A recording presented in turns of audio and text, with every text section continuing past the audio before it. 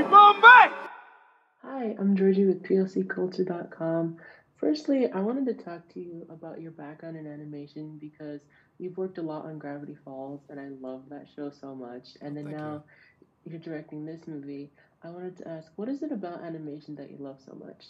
I love the opportunities it gives you, the possibilities, the way that you can make fantastic things feel real for an audience. Like in this movie, the amount of mutants that we have, the amount of impossible things that we can depict side by side with this like realistic caricatured depiction of New York.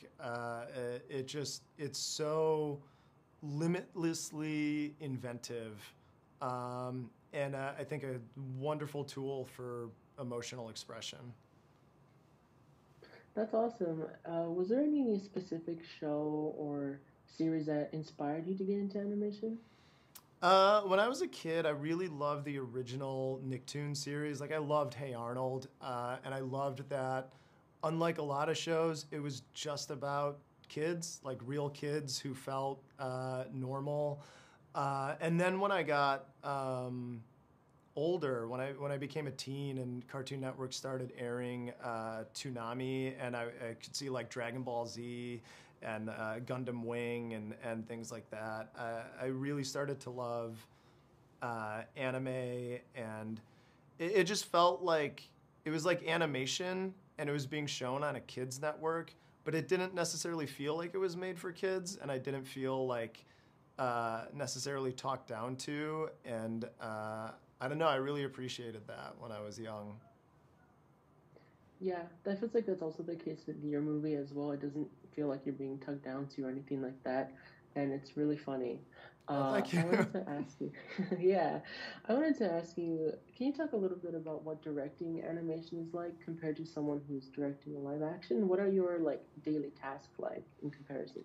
It's like running a marathon instead of a sprint. Like producing one of these things takes often 3 years, sometimes longer, and it's a lot of art directing up front and guiding a team of artists to create the visual look, and then a team of storyboard artists to, because every shot has to be drawn by hand before it ever gets turned into beautiful CG.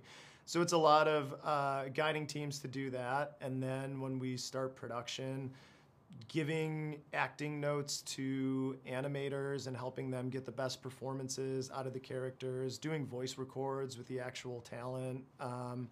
And then post-production is just finishing all of those shots and mixing. Post-production ends up being kind of similar to live action. But we're not cutting a film. You kind of edit as you go in an animated movie. Really? Okay. And I wanted to ask you, lastly, who is the master splinter in your life?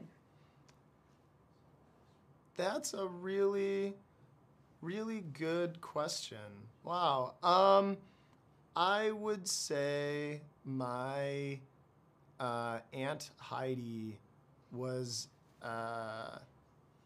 like really, really stood up for me a lot as a kid and looked out for me and kind of pushed me to always be my best and helped me follow my dreams of becoming an animator. And I don't know, she was just wise and helpful, and really shaped so much of who I am. That's awesome. Thank you so much for your time, and congratulations on the film. Thank you so much.